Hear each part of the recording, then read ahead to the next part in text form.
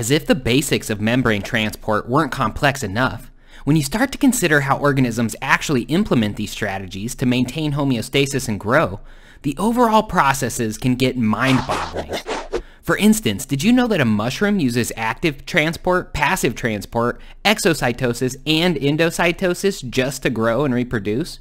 Or that a fish's gills use ion channels, carrier proteins, and modes of active transport to help the fish regulate its water content?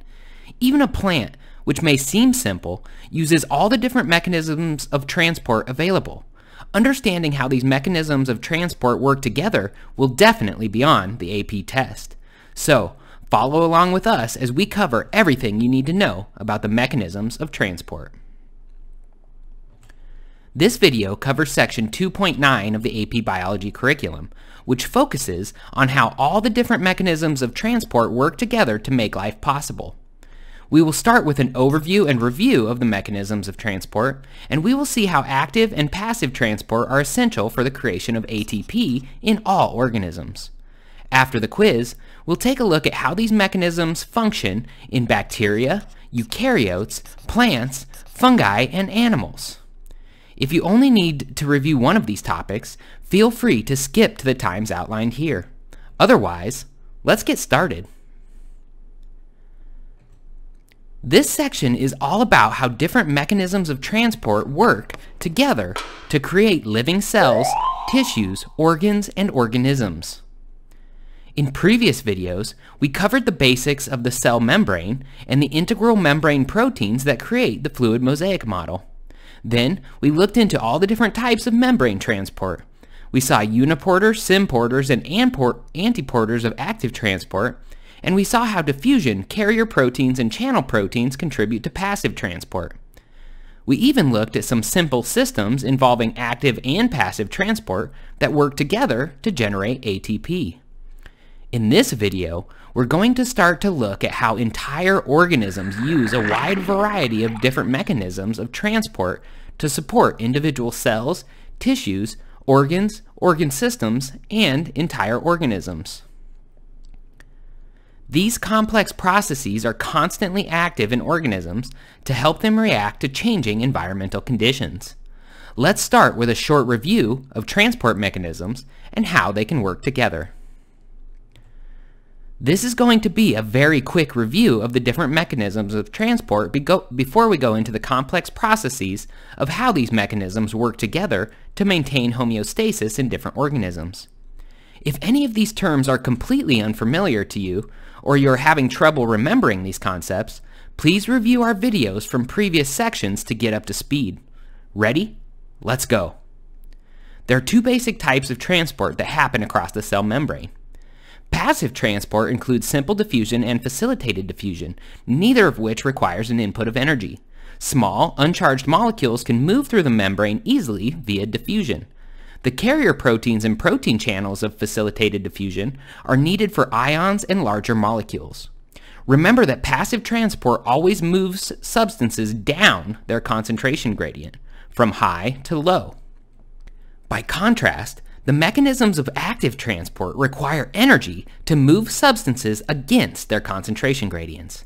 Active transport can be primary when they are powered by chemical energy stored in ATP, or active transport can be secondary if it is powered by the energy stored in an ion gradient.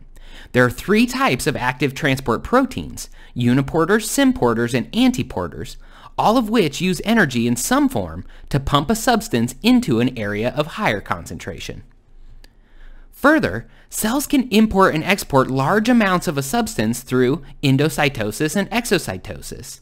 Endocytosis can take in very large objects via phagocytosis, large amounts of a solution via pinocytosis, or even bulk import smaller substances via receptor-mediated endocytosis. With exocytosis, the opposite process takes place by merging vesicles with the cell membrane. Large amounts of specific chemicals or large structures can be expelled from the cell through exocytosis. Both endocytosis and exocytosis rely on complex signaling within cells and the activation of the cytoskeleton to manipulate the cell membrane into forming vesicles that can be drawn into or expelled from the cell. Together, modes of passive and active transport can form systems within cells that complete incredibly complex tasks. If any of that vocabulary in the last slide felt unfamiliar or overwhelming, now is a good time to go back and review our previous videos on sections 2.1 through 2.8. Much like the ants in this video each serve a role within the colony, each of the different types of membrane transport plays a specific role in a much larger system. Over the next few slides, we're going to take a very close look at some of the complex systems in bacteria, eukaryotic single-celled organisms, plants, fungi, and animals. So, be sure you understand all the different mechanisms of transport well before we continue. One of the most ubiquitous processes in life is the generation of adenosine triphosphate molecules. ATP stores energy in the bonds between phosphate groups. When ATP is used, one of the phosphate groups breaks off, and the energy from the bond can be applied to a number of other reactions. This leaves a molecule of adenosine diphosphate, which can become ATP if energy is used to add another phosphate group. In all organisms, the process of creating ATP molecules uses both active and passive transport. ATP synthase, an enzyme that adds phosphate groups to ADP, is an integral membrane protein that harvests the energy present in the passive transport of hydrogen ions. For this to happen, a hydrogen ion gradient must be established. This gradient is created in the intermembrane space of chloroplasts and mitochondria and in the periplasmic space between the two membranes present in bacterial cells. To establish a gradient like this, cells and organelles need forms of active transport, like this proton pump.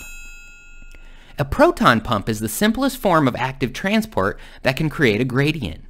This simple system is found in many bacteria and uses the energy created by the breakdown of glucose and other molecules. The enzymes that break down glucose put the energy into a number of electron carriers such as NADH, which can then transfer that energy to the proton pump. The proton pump then uses the energy to pump hydrogen ions, or protons, into the intermembrane space. While chloroplasts and mitochondria increase the efficiency of this process to create more ATP, each of these systems is essentially just a proton pump used to power ATP synthase. Chloroplasts simply use this ATP energy to generate more stable glucose molecules that can be stored and transferred between cells, while mitochondria break down the stored glucose molecules to create ADP on demand for the rest of the cell. Now that we have reviewed the basics of different mechanisms of transport, let's see if you can answer some AP-style questions. Pause the video and complete this quiz. You can find the answers to all of the questions in this video through the quick test prep link in this video's description.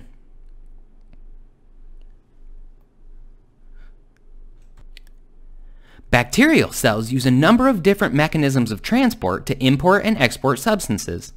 Since bacterial cells are already so small, they do this mostly through the use of integral membrane proteins using both active and passive forms of transport.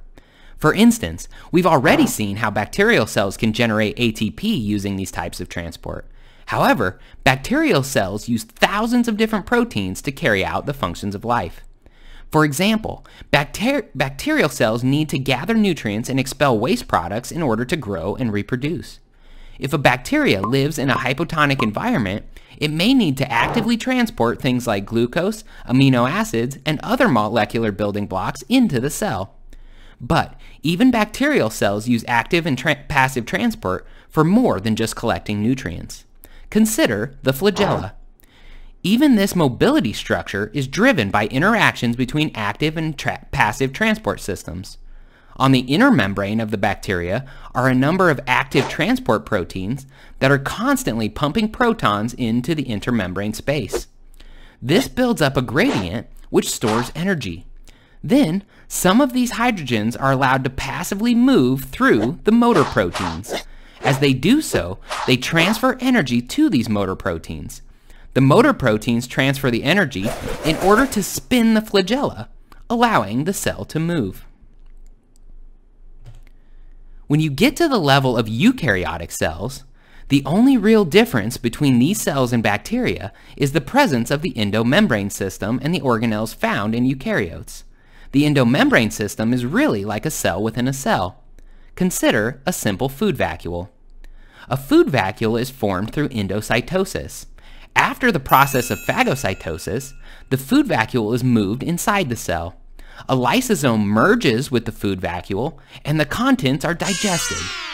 While we often visualize food vacuoles as simple lipid bilayers, they are in fact embedded with tons of integral membrane proteins. Some of these proteins allow ions and molecules in the food vesicle to pass out of the lysosome down their concentration gradient via passive transport. Other proteins use energy via active transport to actively move substances like amino acids and glucose out of the food vesicle and into the cell. Remember that food vacuoles are just one small example of the many different active and passive transport processes that take place in a eukaryotic cell. They are also essential for creating ATP energy, maintaining the cell's water balance, and many other processes. This may seem like a ton of information that has been squirreled away into different parts of your brain, but we're almost done. Now is a good time to take a quick break, stretch your legs, and get some water. When we continue, we'll see how these different mechanisms of transport work in plants, fungi, and animals. Plants and fungi, while they are very different types of organisms, use the mechanisms of transport in similar ways. Plants and fungi both operate on the principle of turgor pressure. This internal cell pressure pushes against the cell walls, creating a rigid structure for the organism. In order to create and maintain turgor pressure, plants and fungi have to maintain their cells at a lower water potential than the surrounding environment in order for water to continuously flow into the cell. Since water potential can be lowered by adding solutes, plants and fungi pack their vacuoles with ions and solutes using active transport. Then, using a series of aquaporins and passive transport, these cells allow water to flow easily into the vacuole from the outside. The turgor pressure that is created allows plant roots and fungi mycelium to push through the soil, while it also allows for the above-ground growth for both plants and mushrooms. Turgor pressure provides the rigidity these organisms need, while other active and passive mechanisms of transport allow the cell to utilize energy, reproduce DNA in cells, and grow larger. When we look at the mechanisms of transport in animals, the only big difference seen in animals is the lack of a cell wall. But the cells must use many different forms of active and passive transport to maintain the overall organism through processes that involve multiple cell types. Animals use nerves to transfer signals. First, the nerve signal hits passive, voltage-gated ion channels in the sending nerve. This causes vesicles full of neurotransmitters to merge with the cell membrane, dumping the neurotransmitter molecules into the synaptic space via exocytosis. These neurotransmitters hit ligand-gated ion channels on the receiving neuron, causing them to open, creating an action potential, and sending the signal through the receiving nerve. An animal also needs to transport substances like oxygen and glucose to all of the cells in its body. Oxygen and carbon dioxide are small, uncharged molecules that can easily diffuse through the cell membranes. But larger polar molecules like glucose need specific carrier proteins to carry them across the cell membrane. Animals also use complex patterns of active and passive transport in order to filter waste products out of their bodies. The nephrons in your kidneys are constantly manipulating water potential and ion concentrations in order to remove urea from your body and concentrate it into urine. In fact, the entire nephron is like a giant concentration gradient. Water and ions easily pass through the cell membrane in the Bowman's capsule. As they descend into the loop of Henle, they are much more concentrated regions of the nephron. Cells in the downward loop of Henle allow the passage of water, while cells in the ascending loop block the passage of water. This allows the urine to become very concentrated as it enters the collecting duct and heads toward the bladder. Now that we have seen how the mechanisms of transport operate to maintain different organisms, let's see if you were paying attention. Pause the video now and complete this short quiz. You can find the answers to all of the questions in this video, as well as additional resources for studying or teaching AP Biology, through the links in this video's description. Thanks for watching. If this video was helpful or informative, please like the video and leave us any questions or comments you still have about the mechanisms of transport. Be sure to subscribe to the Biology Dictionary YouTube channel to quickly access all of our AP Biology videos and study resources. Good luck!